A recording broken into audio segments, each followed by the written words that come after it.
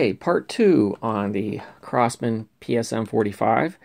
And so what we're going to cover on this one is a couple different things you need to know, the lubrication for the power plant, and also the one problem area. Now in the last video, I don't want to contradict myself. I said I didn't find any major problems.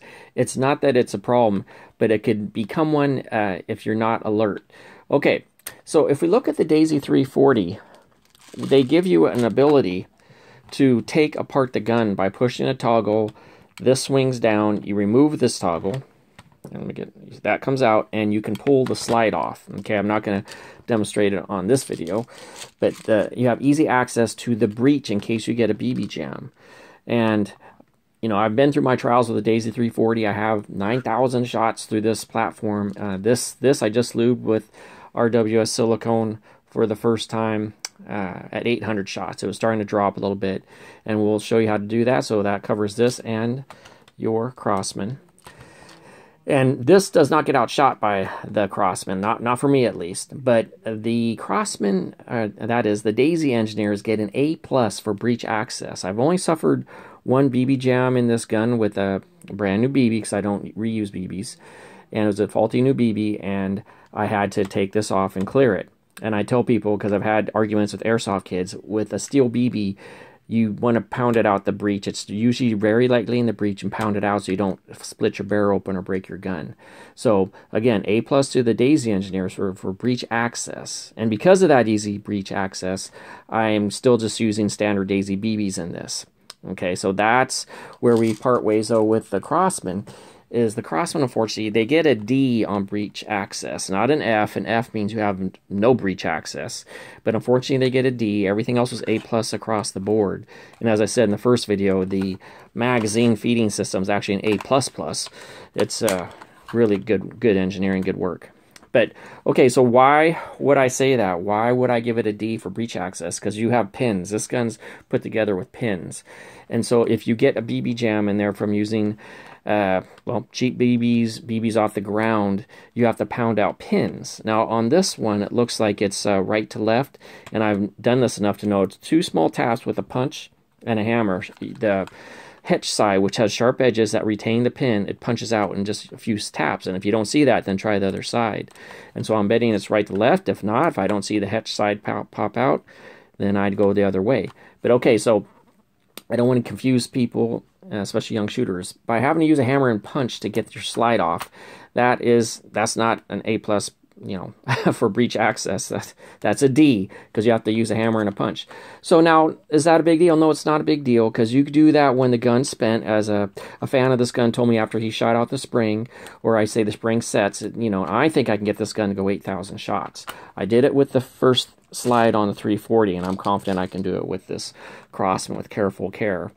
Okay, so, all right, so you don't have good breech access, and so how do you avoid a problem that could potentially cost you your gun if you don't pound out that pin right? And just the sheer inconvenience of having to take apart your gun like that.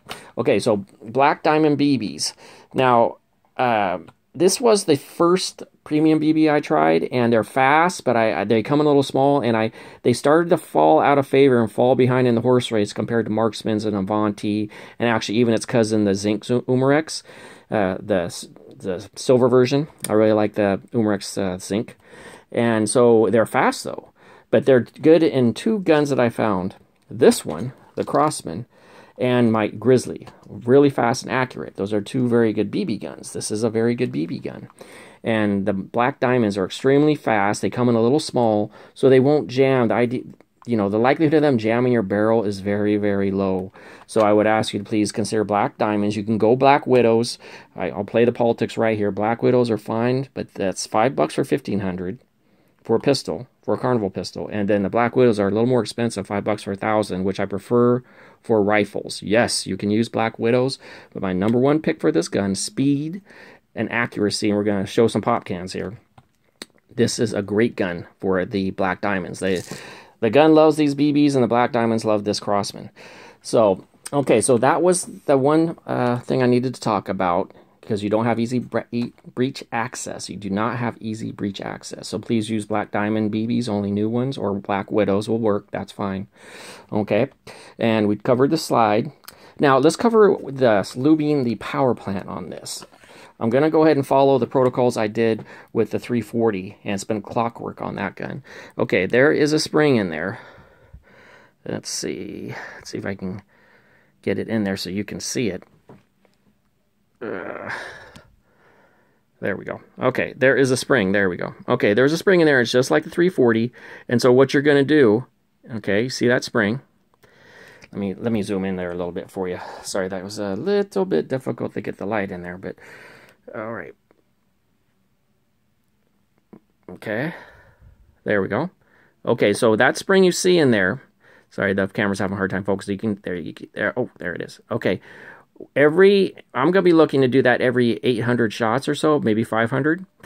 And so what you're gonna do is you can use a couple, here, let me get back out. You can use a couple different ones. I like RWS. I found some airgun rated ones. Please make sure it's airgun rated silicone. So RWS, Crosman has a silicone. Magnum Air Powers company. I'm definitely got my radar now. Magnum Air Power silicone, and then just the best deal for how much you get. At least a bottle, literally this big, full of it, is Super Lube O-ring silicone. So then you just put it in there. Use a light. Okay, use a light overhead, and you may miss, but get it till you get it inside there and hit the spring. And you're not trying to oil the spring, you're trying to get it in the tube, and then you just set it up like this, and then go shoot it. Okay, and you do that about every 800 shots. It helped me get my first slide on my Daisy 340 to 8,000 shots. So and it helped keep it, full power for what this gun can do. Okay, so that's how you do that. And again, so that slide, or that spring in there is, there we go, is right there. And that's how you do it. You don't try disassembly the gun. You don't got to, there we go. You don't got to take the pins out, so don't do that. Just go right through your magazine cavity right there. Okay, so we covered that. And then the flashlight unit, like some of these other guns you've seen back, we'll go over real quick. You can put a flashlight on there. Now, with this unit, you have to take the screw off to slide it all the way on, but just to make my point here, we'll go ahead and slide that one on there. So it can't take a flashlight. The sights are so good on this, like the Daisy 340, there is no Kentucky windage, and we'll get into that. For the New Age Marksman and for the German version of that, you have to use Kentucky windage. You don't have to use that. You can just get a flashlight unit like this is, and you can shoot at night. Just using your regular sights, it'll light up the target, and you can use your hard sights. It shoots straight. Well, straight as it can be, that is, for a gun like this.